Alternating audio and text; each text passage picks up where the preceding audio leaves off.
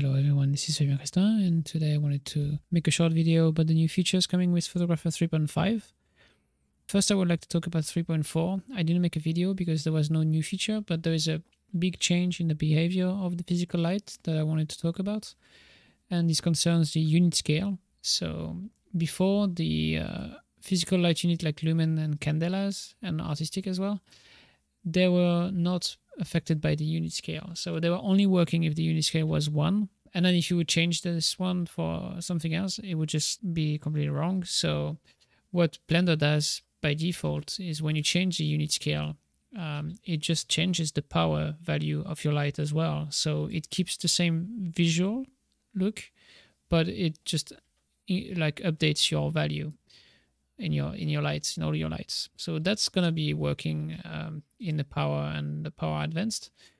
And now if you're using lumens and you imagine that you decided that this lamp should be 13,660, so you say like, this is my value, this is how it should look. Now if you change your unit scale, it's gonna be wrong, because your unit scale pretty much say that this column that used to be like 4.86 meters high is now actually like 2 meters. So your light, if it has this intensity, it should be brighter, right? So Photographer will let you know that you need to reapply the settings, and as you reapply them, it will make them brighter, and that would be correct.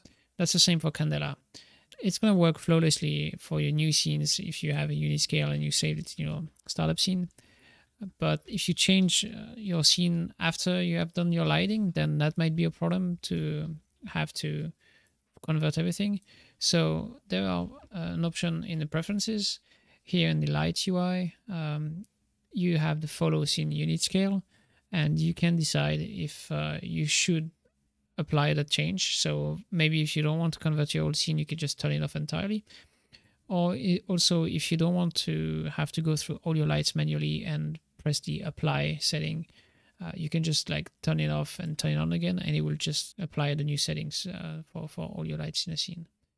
So just so you know, be careful when you open old scenes. I would say disable it. It's going to be enabled by default, but please disable it. But for any new scene, it's just going to work flawlessly for you if you use something else than 1 here. And now let's talk about Photographer 3.5. We have a couple of new features. So here in the Photographer panel, you will notice that you have this new button here on each camera, which is Add Camera Target. And if you're familiar with Maya, this is like the camera and aim system. So for instance, if I create a new camera from this angle, and let's say that I wanted to target the statue, and then when I move my camera, it will like keep looking at the statue. So now I can just click on this one. It will go into a model where I can just click on an object in the scene, and it will create a camera target, which will be the center of your frame always. And now if I, let's go to another view here, just remove that. And now you can see my camera. And then if I start moving it, you will see that it keeps looking at the statue, or actually at the target. And this is the same way as the AF tracker. So this one, you can move it around, but it's also going to be parented to the object that you clicked on when you placed it. So if your object moves, it's going to move as well. If you want to undo that, you can just like select the target and then press Shift P and clear parent, and now you can see that this is not parented to the object anymore. You can just use it like this, but I like having something attached to the object. I think it's pretty cool. You can do it for every camera, so also like you can do it for the cameras without having to look through them. So if I for instance get out of this and I just on this camera say you should look here, then you saw that this one got updated and started to look at this position. I can just delete it very easily with this button. Now we have the other feature, which is the render queue.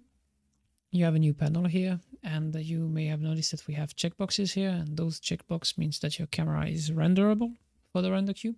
You have two buttons. It's pretty obvious. It's similar to Render Burst. I don't know if you've used it. It's an add-on from the cool guys at Creative Shrimp. So it's based on their work.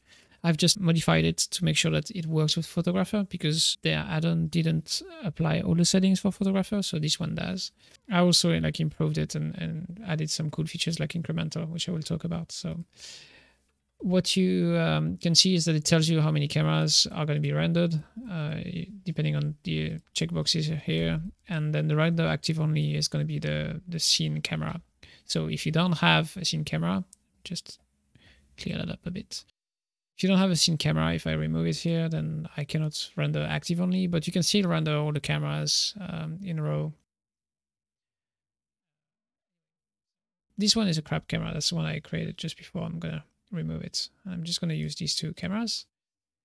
And what I can do is that I can just render active only. And the difference with the usual like F12 render from Blender is that it's going to save the file with the camera name. So you see here I have my path and I have my folder. For instance, I can just add a new folder. This one, just put a backslash, is very important. And I will just render active only. And now you'll see that it's going to render my current scene camera.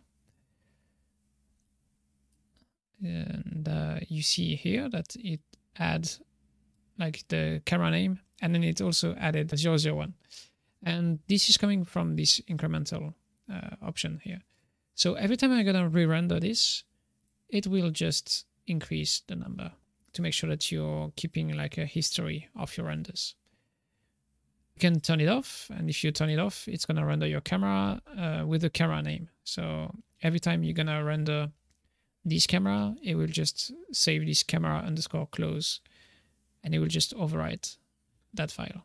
So that's why I like it a bit more than the default F12. And also what's cool is that you can assign a shortcut. So if you want to replace because you think it's a better behavior, then that's cool with me.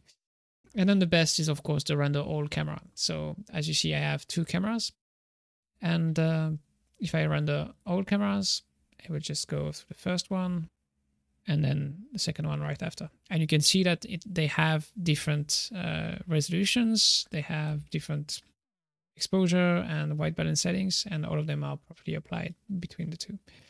And the same thing is going to save them under an incremental name. So you can just re-render them, and it will just make sure that it doesn't overwrite the one that was rendered before. So that's pretty cool. I'm happy that a user actually recommended RenderBurst because I didn't know about it, and I think it's a great addition to Photographer. And something I wanted to talk about very quickly because I never talked about it in a video is the lens tilt. People have been asking all the time, and I keep telling them like, but it's already in Photographer, so maybe it hasn't been cleared. But when you have a camera like this, I think it's nice because it's like a architecture and everything, but there's something that is kind of annoying is that, as you see, the camera is tilted a bit, and that means that all the vertical lines are not parallel anymore. There is like a perspective. What you do in architectural render is you actually use a lens tilt like this to fix the perspective.